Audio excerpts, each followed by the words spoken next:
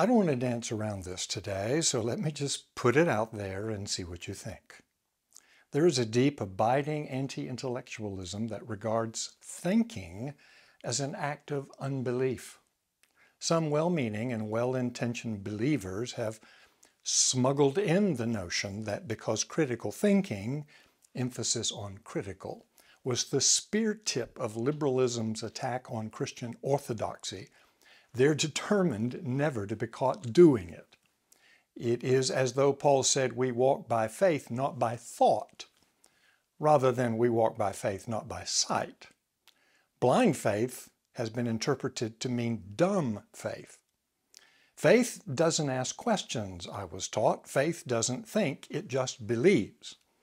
Never mind that it was Jesus who commanded us to love the Lord our God with all of our minds and not just our hearts.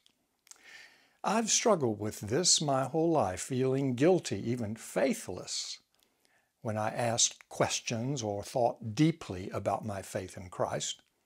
Came to a crisis in college when my adolescent, largely emotional faith was challenged by professors who insisted that I think about my faith.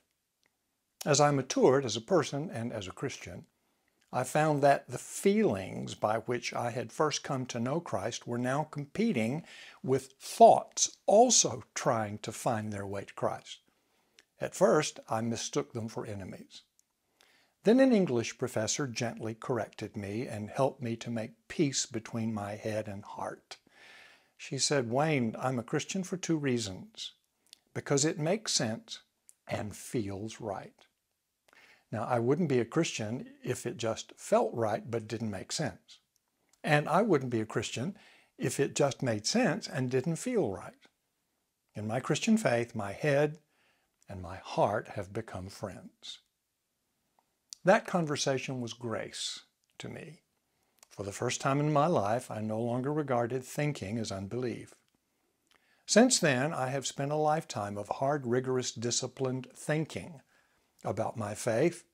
My commitment to Christian orthodoxy is unchanged and unchallenged by all that thinking.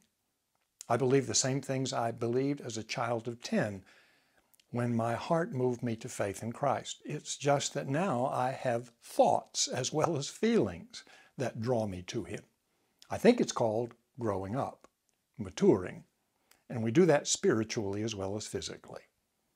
I often say to people, give as much of yourself as you can to as much of God as you can understand, knowing that both will change as you mature and discover more about both yourself and God. Now, please don't misunderstand. I don't mean to suggest that I've got it all figured out. Does a snail ever figure out the cosmos? I just mean that joined to my credo, I believe, is my cogito, I think.